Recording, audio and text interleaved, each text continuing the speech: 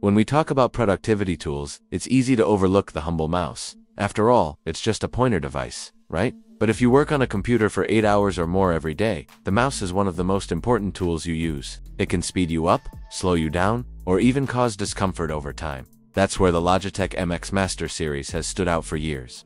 It's not just about clicks and scrolls. It's about workflow efficiency, comfort, and adaptability. With the leaks pointing toward the MX Master 4, it's clear Logitech wants to strengthen that lead in a market that's slowly but surely becoming more competitive. Why? This upgrade matters. Let's put things into perspective. The MX Master 3S is already considered one of the best productivity mice ever made. Its mag-speed scroll wheel lets you fly through long documents, side scroll wheel gives you precise horizontal control, and its ergonomic design reduces hand strain during long work sessions. So, why does an upgrade even matter? Because technology doesn't stand still. Even in the world of productivity mice, expectations are shifting. Higher DPI sensors are becoming standard. Polling rates that once seemed good enough now feel slow on modern high-refresh displays, and user feedback over the years has highlighted small but important pain points from material durability to button placement.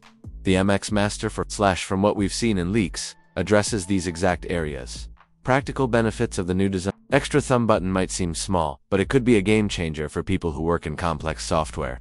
Think about video editors who constantly need quick tool switching, or designers who jump between layers and views. Mapping that new button to a custom shortcut could save seconds every time, and those seconds add up over a day. The reposition gesture button is another smart move. By making it more prominent and easier to feel without looking, Logitech reduces misclicks and speeds up navigation. In creative work, where muscle memory is everything, these little adjustments can make a workflow feel smoother. The top button layout change also has ergonomic benefits. A cleaner, uninterrupted surface for the main buttons means a more consistent click feel and less fatigue from awkward finger positioning. And moving the LED battery indicator to the top. That's simple but incredibly practical. No more guessing battery life mid-project or flipping the mouse to check. Performance and sensor improvements. We don't yet have confirmed specs, but the MX Master 4 has the opportunity to fix one of the MX Master 3S's biggest weaknesses. Polling rate. At 125 Hz, the 3S feels fine for everyday use. But if you've ever used a 1000 Hz mouse, the difference is noticeable.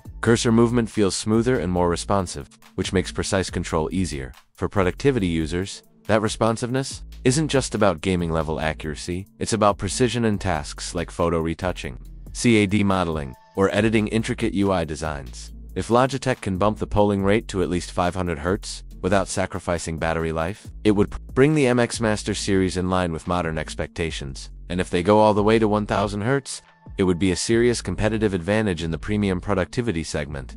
How it stacks up against rivals right now. There are other contenders in the premium productivity mouse space. Microsoft's Surface Precision Mouse, Razer's Pro Click, and even some vertical ergonomic mice, like the Logitech Lift, all compete for attention, but each has its compromises.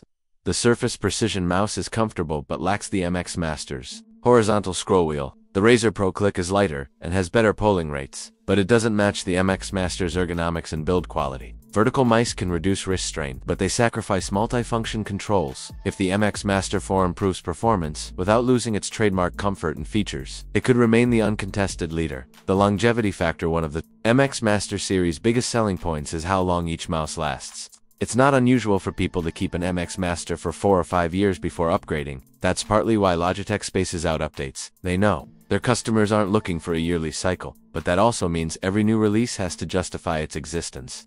If you're going to spend over $100 on a mouse when your current one still works, it needs to offer clear benefits. For the MX Master 4, those benefits could be more intuitive button placement, higher performance specs, improved material durability, better battery visibility, and charging convenience. Potential AI integration. One intriguing speculation from the leaks is that the new button could be marketed as an AI prompt button. This would make sense in 2025, as AI tools are becoming more common in creative and productivity work. Imagine pressing a dedicated button to trigger an AI action, summarizing text, generating code, snippets, or creating quick design variations without breaking your flow. If Logitech leans into this, it could position the MX Master 4 as not just a productivity mouse, but a next-gen work assistant. Final thoughts on the MX Master 4's role in 2025 from what we know so far?